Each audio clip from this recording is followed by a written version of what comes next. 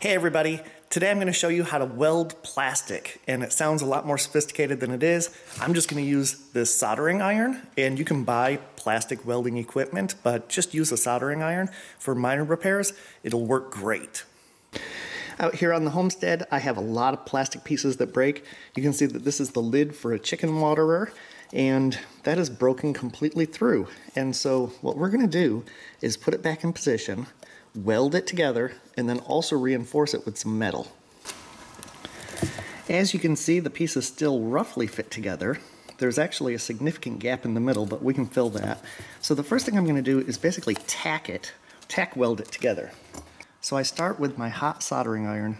I'm just going to tack it into place. So you see that starting to melt, and then take it away. Now there are some vapors coming off this, so if you can do it outdoors, that'd be ideal. Otherwise, maybe blow a fan. I've got the windows open.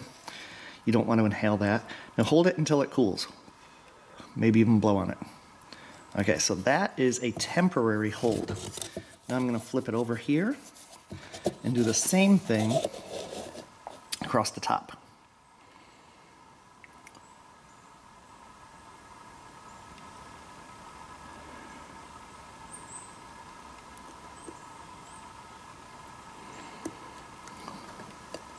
Okay, and that can be surprisingly strong just as it is, but I'm going to continue to get all the little nooks and crannies that I can get, tack welding so to speak. And I did clean this just a little bit with a soft brush. I didn't use any solvents, but if you wanted to, you could probably use some solvent on there. Get rid of all the dirt. So we've pretty much tacked it together, and it's pretty strong, but I'm going to show you how to reinforce it. So let's go back to this top part right here. Now one thing I found is these old plastic zip ties. Okay, they're the same material, oftentimes they're the same color, black. Watch how much this fills it in. This is going to be our filler rod. Again, I tack weld it, tack weld it.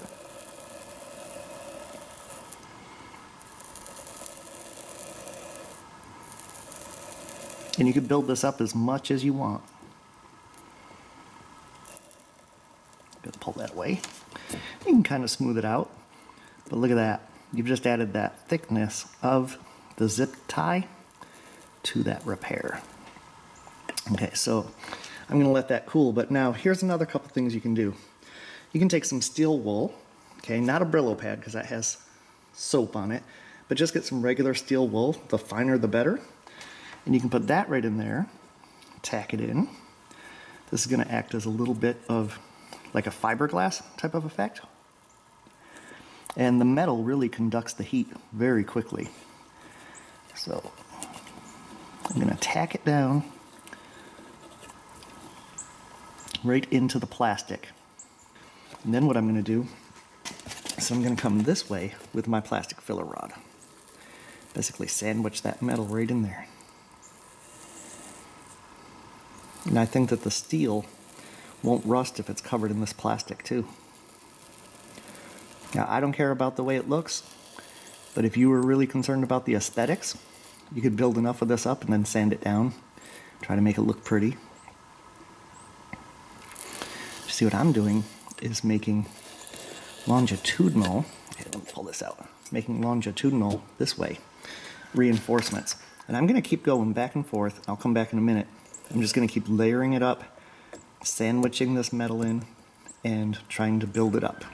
All right, now I'm going to try to fill that little gap. Bring in our filler rod.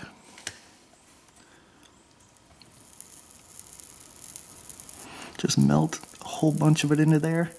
Make sure that you melt the original plastic. Try to join them together. All right, well, here's the finished product. You can see that it's not perfectly smoothed out, but I have filled it all in the nooks and crannies, gone all the way around this, and I've made a very, very solid repair. I don't think that's going to come apart.